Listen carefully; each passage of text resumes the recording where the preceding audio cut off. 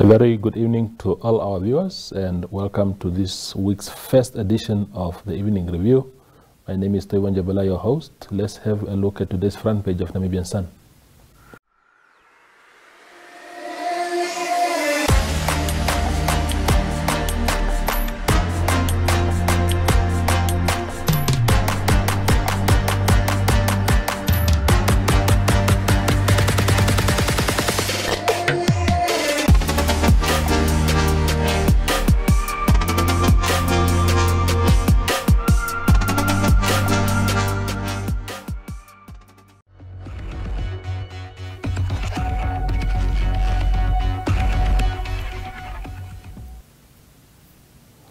Tonight, we welcome back to the show the leader of the opposition in Namibia, that is McHenry Venaani, to talk to us in part about the events that unfolded in South Africa recently, where he was attending the session of the Pan-African Parliament in the past couple of days. Honorable, welcome to the show.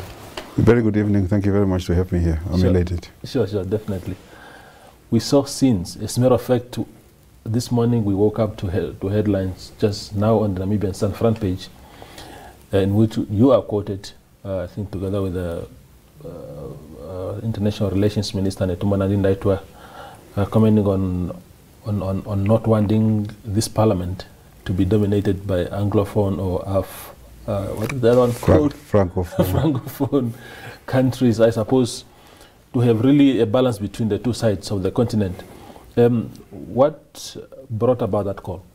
Well, I think what is happening is that since the inception of the body, the Pan-African Parliament, which is an organ, a third organ, structurally a third organ of the African Union, a decision was taken in its protocols that all organs of the African Union should have what is called rotational leadership, having leadership that moves from the 5 African regions, your north, your south, your east, your west, and the central region. We have done fairly well at the beginning, and then it started with our brothers and sisters from the Francophonie countries, so countries that mainly speaks French, and they are a conglomeration of countries in Central Africa and the West Africa. They took the presidency under a guy called Idris from Chad. He took it for 3 years. Then a new guy comes from the same region in the name of Roger. No, then another guy from Nigeria takes on behalf of the Western region. Fine. Then a guy from Central region comes and takes the presidency for two terms instead, because the system must be rotational, and they are taking it for 2 terms. So they had it for 4 terms, and now they wanted a 5th term after 15 years. So they have put a manacle behind, around the necks of all the other regions for them to continue to dominate, because their conglomeration is that they have a number of countries, because West Africa has a number of small countries, small in terms of geography, so it's a conglomeration of a lot of countries. So every election they would be able to win it hands down because they have consolidated. And then we said, look, the southern region had never had an opportunity to lead. The northern regions, which is your countries of the Maghreb region, not the Maghreb, but rather the Arab countries, your Egypt, Algeria, and all those countries, never had a chance, Morocco and so. So let's come back to the principles of rotation. These guys are saying, no, Mali must take it. And we are saying the candidate of Mali came with a huge entourage, private jets. She's backed by her country to become. And I'd say, how can they undemocratic?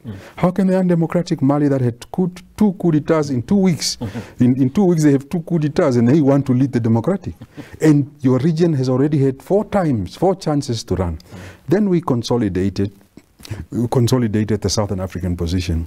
And Namibia led that process through my industry that we should collapse the election. So we consolidated and said, for the AU to make an intervention, we need to do something on behalf of our region, because this thing will never come. And the dominance of the Francophonie, mind you, and I want to speak respectfully, that we shouldn't divide Africa in terms of the language and regional groupings. But if you go to soccer federations, academic federations, every body of Africa is dominated by Francophonie. And these people are not ready to give power away to any person. And we say to ourselves that if this injustice is being perpetuated and it has become a law, resistance becomes a duty. And that was our motto. So we put a very strong arsenal of leaders, Julius Malema, Barbara Rodzi, a couple of leaders, Chihana and many others. And we said, let's use a high level of emotional intelligence. If we are provoked, let's not fight back. That's why you were seeing Malema being pushed by women and not doing it. Because I advised, clearly I said, emotional intelligence must be the key. We need to collapse the election. And we had to collapse the election. It is unfortunate that the events that took place were not worthy because people had to fight over boxes and so forth. But we had to collapse the election for AU intervention. And we are vindicated because Mali, the day that the Malian candidate wanted to win, their country has been suspended by African Union.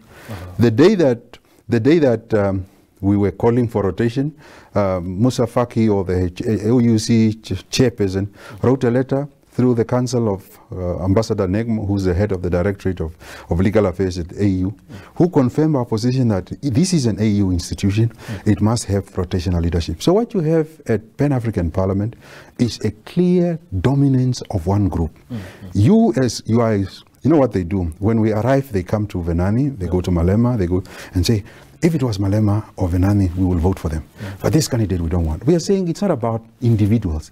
It's about every region having a chance to be able to be at the helm. Because how do you consolidate Africa if you are not giving a chance to everyone to have a say?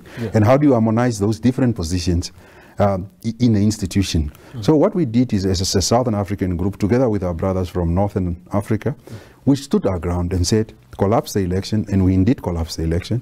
And now the EU would intervene. And all the legal opinion is in our favor, so that we start. Because their argument was based on saying that because many of your countries are not signatory to the Malabo Protocol, because the Malabo Protocol is a protocol that would give direct effect of the parliament to be able to use to have one parliament that legislate on behalf of the whole of Africa. We are saying it's only 13 countries that have signed in out of 54 countries. So you can't say, because the Malabo has not been signed, so therefore rotation will not apply. Then we said, okay, collapse, PAP, until we sign Malabo, so that we all come together. That they didn't want to do. So I think the Southern African region did very well. And a caveat to many of the people in the country that do not understand. See, when you go out of the country and represent Namibia, I don't go there as a PDM leader. I don't go there as a Swapo leader or a party. You go and represent your national, what is called national interest. And when we were in the region, you were seeing me, Malema comes from the left of the politics, I come from the right of politics. We have ideological differences, but when we are fighting in the region, we are fighting a region on behalf of the populace of SADC, on behalf of Namibia. So people sometimes do not understand. There were parties saying, why are these people together? We are together because it's in our regional interest and in our national interest for us to be able to bring this body back to where it belongs, to rotational leadership. And the dominance of one group over the other in structures of Africa. You are a soccer fan, I know you are a soccer fan, and you know at CAF, how the Francophonies are bullying Anglophonies and Lusophonies and Arabphony. So we are saying this bullying must come to an end. And I'm very glad that young people, young leaders of Africa really stood up and we agreed in unison that we should at one point collapse this thing so that sanity comes back and we start building an Africa on the basis of give and take. Imagine if Africa is talking about having one president, but we can't agree to have a speaker of parliament. It must only come from one group. So what if we allow ourselves to become to have one president from one region and that region continuing to perpetuate that? So what we are saying is that Southern Africa did very well, and Northern Africa and Eastern Africa even joined the chorus very late in the fight, saying that you guys are right. Because if we do not get this rotation right, then the dominance of one group will continue to perpetuate. And of course, PAP has a number of challenges, especially administrative challenges, corruption here, and people are covering up things, and there is a lot of money, mind you, that is being used. Even the candidates that nearly took this thing, had we gone to election, the amount of money that was in this election, it tells you that what is the interest? Why is there so much interest of countries trying to take this? You know, countries give a jet to a candidate.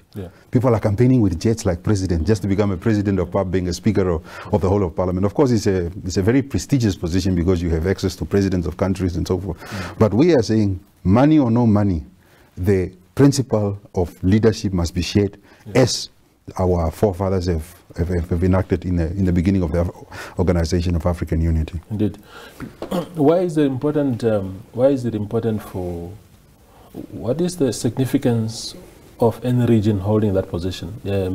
As far as, I mean, do you take over Southern Africa and only look at the interests of Southern Africa, or why is it that there's so much regional interest by all these regions? See, it is influenced by two factors. When your region is leading, you have a persona or an individual who also advances your regional interest. Yes. But these countries are clinking on this thing, because if you look at the staff complement at Pan-African Parliament, only one region has over 70% representation. I said there's no, in fact, one of the arguments that I used on some of the platforms, I said there's no single Namibian working at Pan-African Parliament, and it can't be fair. Our countries are paying our dues, we are being sent there to represent Africa, but why are we not represented there? And there are competent Namibians that have even applied to become deputy clerks and so forth. And so these countries uses this position to advance their fellow regional persons to come and take over the body. And at Southern Africa we said, let's have a clear quota system, that if there are 100 people who have to work here, every region must bring their own people, so that we harmonize and unite Africa. So the reason why we were fighting for it is that for 4 terms, we were supposed to have it 3 terms. 1 term for Southern Africa, and it will never come. And we said, if it will never come, then we'll have to fight for it to make sure that the dominance ends, and we make sure that each and every region has a fair share of governance. What does this whole thing, because I wrote it in the editorial last week where I said that the events that unfolded at that session zoomed into just how far we are from actually being a united continent. If we cannot agree on something as small as that, of course there are bigger implications, and that is why people stood their ground. But if at that level we cannot agree on something like that, how can we ever, as Africans, ever agree and unite properly? Well, it's a big challenge. It's a big challenge. But let me tell you, there is foreign interest involved. Foreign nations that are previous colonial masters have interest in this thing, for this thing to remain in one region that they have supported and abetted. So we know about this. But of course it is a challenge. How do you unite Africa if people have differences? I can't see myself a difference between a person who comes from Benin. We are all Africans. We should fight for the same ethos and values. We should fight for Africa Continental Free Trade Area to maximize our people's socio-economic trajectory. But it's unfortunate that these people are grouping themselves in groups, to think in groups, to articulate positions in groups, rather than opening up. And we were saying, there are even presidents that are supporting this thing, to a point, and I must say it in good authority. 2 African presidents sent me messages saying, Venaani, what you guys are fighting, it's things that we ordinarily would not fight with other colleagues, but your cause is right, because this dominance needs leaders that challenges. It's at that point that even leaders of governments are frustrated because they see these dominance, and most of the time, because they want to keep cohesion, they let it go. Like ourselves, we let it also go. 2015 we were promised, when Central Africa wanted to take for the first time. He said, well, you had it already. He said, no, after this we will start the rotation. 2018 we came to an election. They said, no, after this election. When we came back again, they're saying, no, just give it to this Malian lady, and after this the South can take it. Then I said, 3rd time. I mean, how gullible can we be if we allow it for a 3rd time? And we close ranks to be able to make sure that the foundation of African growth should come from honesty and integrity. If it is born out of bullying each other, dominating one another, there will not be African unity. Before we move to the next topic, just tell me what, then apart from those quarrels and those contradictions among members, is there anything else that you thought was now, stood out for you as a takeaway in terms of other discussions at that session? Well, there could be no discussions, and this is no proper discussions could have taken and ensued on the floor, on the plenary of the House. We were supposed to elect other bureaucracies, but the whole thing was centered on it's either us or nobody else. So we had to say, create a collapsing mechanism so that the AU can come and fix its problem. And at least now we are on that level. But what ought to have transpired, and the agenda that we took to the AU was to accelerate the Africa Continental Free Trade Area. Because the problem with Africa, and this is why people are fighting over this position, is poverty. You know, you can't transport poverty. You can't want me to have open my borders with a poor country that people just come. What you need to transport is prosperity. And how do we build that foundation of prosperity? It's through trading with one another, creating economic means that prosper our people. Well, whereas the whole rest of Africa cannot even trade with one another, how can we transport prosperity? Now we are saying African unity, ideologically, I view it as it is hinged on economic prosperity. If there is no economic prosperity, you won't have unity, because everybody would fight over the bread, the little bread that is there. And that is why many countries are fighting over this bread, because to them, bringing 30 or 70 people to come and work for PAP, it's bread to them, because that's the significance of it. But we are saying, why don't we move beyond that and create this platform to open up opportunities that exist on the African continent for you to be able to trade with Angola in terms of having a farm there, even having a farm of agriculture there, have a processing plant, more goods, more jobs, and so forth. But people are fighting over simple positions. Definitely. Poverty. Yeah, I can understand that. Let's quickly move into the issue of genocide. It's still a very topical issue. So many divided views. What is your take as a leader of the country's opposition, the official opposition, on this issue? Well, our position is very clear that the deal is not respectable. No polity, no civilization can really say that this deal has any element of respectability. It lacks respect. The Germans are not respecting us, because there is no country in the world that has institutional memory, that has probably the political dexterity to deal with the issue of genocide than Germany. Because Germany had to deal with this matter in 1951 under the leadership of Konrad Adenauer Foundation to pay the Jewish through the claims court in Israel. And if you look at the amount of money that was given to Israel, to the Jews, it's close to 773 billion Deutsche Mark. Our government has asked $1 trillion. The Germans were just saying, whatever figure you are talking about, we are going to give you what we want. So there is a problem. And I do not think that any parliament, and especially our parliament, should really accept this deal, because the deal lacks respectability. To that point, I have written to the Pope, looking for influential personalities across the globe to speak to the conscience of the Germans, because clearly we were outwitted by the Germans, because you can't negotiate a 6 billion or a 1 billion euro deal over 30 years and think that the Germans are serious by really apologizing. One thing that is very clear is that no amount of monetary value can really atone the death of an 80% of communities that have died. But is it because we are black that the Germans thinking that they can hang anything to us and we will get it? And our government have done a mistake, because I asked the president a few weeks before the last round, and I said, let's get our house in order, let's get our negotiating in order, so that when we go, we move as one country and not divide ourselves. But for the lack of, I do not want us to renegotiate in the public. I would want to engage the president of the country. I hope he will receive my letter today to ask for an appointment officially, so that we meet and discuss.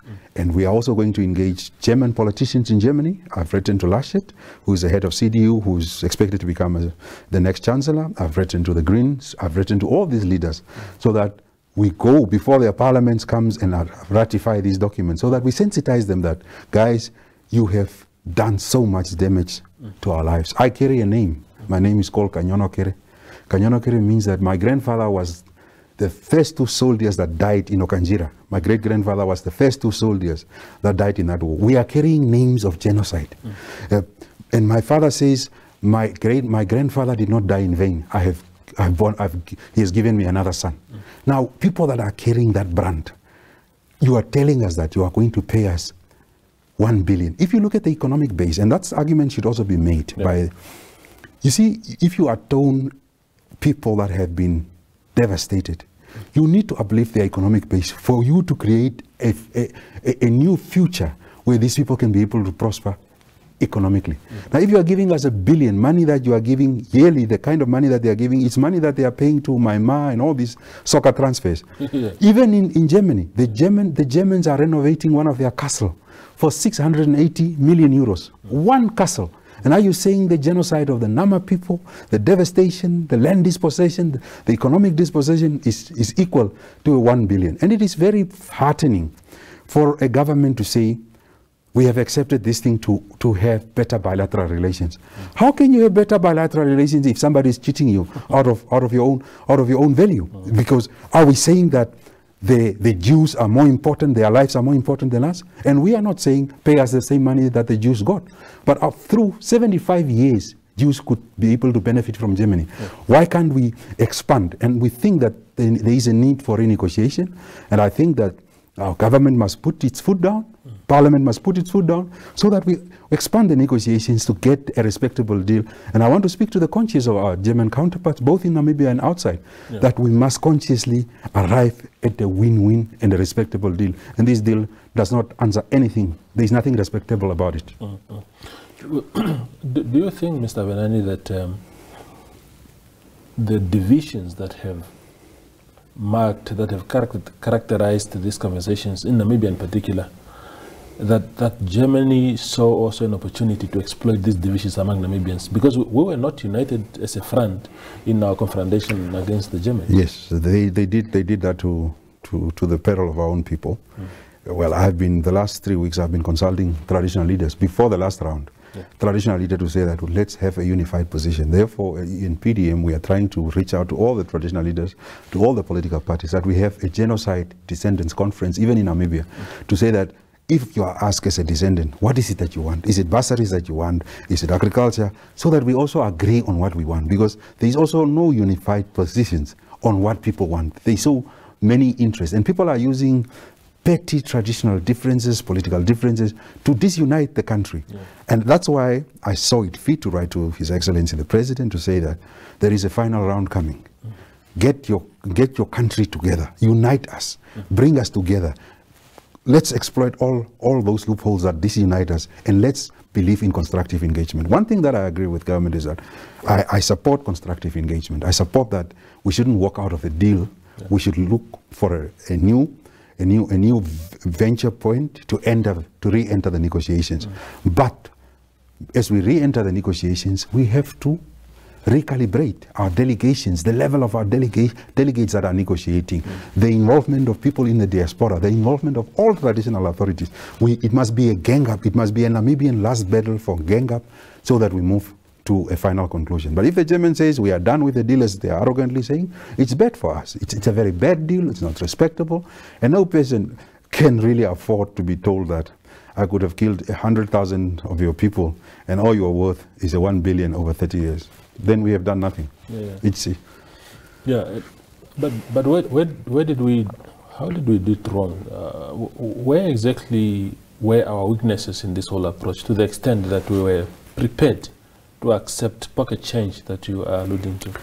Our weakness was that we had a government that was not listening to reason. We had traditional authorities that wanted to be more important than others. So government exploited it, and they thought it was an exploitation to say that, okay, those that are listening, fine, we are going to work with them. But there was a great need for the Namibian delegation to recalibrate itself, to unite, to bring all the forces, because we could have been better off if we were all together in negotiating. So I think the Germans exploited our disunity, but there is still a chance. And having spoken to a number of chiefs, I'm seeing a synergy developing. Even chiefs that I would ordinarily would have thought that they would have accepted the deal because they were aligned to government or were seen to be aligned, they are saying they are not accepting. And so I see that moral courage that is coming out. And I think that government shouldn't be embarrassed by the process. We tried, we have failed, we are at second half. Let's tell the Germans that Steinmeier don't come to us, we are not accepting this deal. It's either you give us a respectable deal or nothing. Because we have been living 100 years after that. If the Germans think that we are not good enough, all we are good enough is to get the same bilateral aid that we got from them, then it's as good as not to have a no deal. But one thing that we are not going to allow is not to have a respectable deal. And no person would live with a moral conscience, knowing the struggle. I am one of those people that was a protege of Iraq. When this whole thing 30 years ago was started, I was right at the front line, and I know what we meant, and I know what the outcome should have been. And I have warnings even from him when he said that, well, if the Germans want to negotiate, you guys must negotiate, but don't let them run with this thing. So I have that burden that I'm carrying, that I can't say it on behalf of our people, that this is a respectable deal, knowing international agreements and knowing that a better deal could have been crafted out. Indeed. The very last point, briefly also, Mr. Venaani, is today again we woke up to headlines about Fishrot with long lists of prominent people being summoned as witnesses in this matter. The country's vice president is listed. The ruling party's secretary general is listed. What do you make of these developments? Just even from a symbolic point of view, that one of the biggest corruption scandals in the country has its big names written all over it. Well, of course, they are not accused, but still. Well, it shows that this country has had a leadership that has, in Swapo, you would say, we are leading from the pocket. We are not leading from the heart, so that it changes people. And the mere fact that you have such prominent leaders being witnesses and involved and close to this case. And we know how the ruling party was involved. I mean, Cesar Namanje said it openly, that Swapo received money. And this is, it tells a very stark story of governance in this country. And it's an erosion of values, of ethics in this country. So it's a bad thing. I had an interview with Icelandic newspapers last week while I was in South Africa on the same case. And we were making headlines around there because we were saying, it's a case that we will not be able to let go. One thing that I'm worried about is the Whistleblowers Act. That we have a Whistleblowers Act, but the implementability, we are saying we don't have resources. Harambee Prosperity Plan says it wants to achieve all the ethos of the Whistleblowers Act. But I am worried about people like Stevenson that are very central to this case. How are they going to be protected? How are they going to be allowed so that they can really open up and tell us what has really happened with this case? So this case tells a very stark story of Namibia, that our governance has always been about lining our pockets. And we know that, I and you know in this country, that the Fishrot case is the biggest case. But there are a number of other rots that has transpired in this country, that people are lying, you know, we are quiet about it, but we know that there are a number of cases. So I think the Fishrot case sends, and that's the exploitation of Germany. That's why Germans would exploit you, because they see you're borrowing from us, you are very corrupt in your own, therefore take whatever you are taking, and all you come and tell us is that you want to improve bilateral relations. This was not a bilateral relations exercise. It is a suffering of our people that has suffered and lost land.